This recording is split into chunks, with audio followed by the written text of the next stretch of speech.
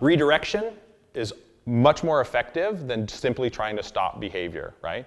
Redirection is like close a door, open a window, right? So instead of just saying don't do that when your dog starts to pick up your shoe or chew on something, give them something else to do.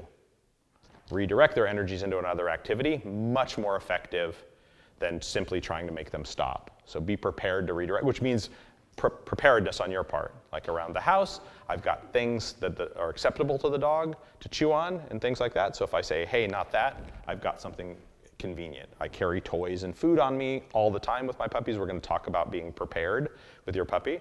Like if I take my puppy out, I never don't have stuff on me with puppies. Literally, I set it up to be easy when I'm managing my puppy.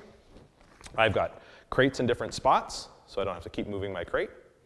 I've got a crate in my living room. I've got one in the spare room. I've got one in the car. Otherwise, you're carrying it around all the time. I'm a dog trainer, though, so I suppose. But you guys all are, too. Otherwise, you're not here. You don't casually come in here. So get more than one crate, so you don't have to keep dragging your crate around, right? It'll make your life infinitely easier. And then I stash treats and toys where they're convenient so that every time I go to grab my puppy, I've got them. If you have one bag of treats in your refrigerator and you're taking your puppy out of the crate in the garage, to go outside, you're like, do I walk all the way back in and get it out of the fridge, or do I just take my puppy out? Yeah, I'll just take my puppy out. And then your puppy starts biting your pant leg, and you've got nothing, and now you're like, get off me, and you're trying to find something on the ground to stick in their mouth.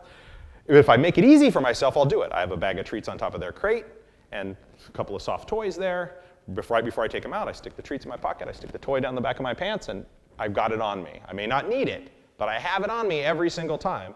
I put one by the back door, one by the front door. I put one in the laundry room. I throw one on the front seat of my car, right? And so then it's easy. Every time I go to grab my puppy, right there. Make that easy for yourself and be prepared. Then you can redirect when you need to without having to go, uh-oh, right? Don't let your puppy out in the morning. You know, first thing in the morning, you get up, your puppy's going to want out. You go grab your cup of coffee, you're still in your pajamas. You walk over, you pop your puppy out. Bad move. Right? Your puppy's going to come out all fired up first thing in the morning. Yay! Pajamas. You're like, ah, coffee, ah. Right? That's bad planning, right? So be ready to redirect at any time.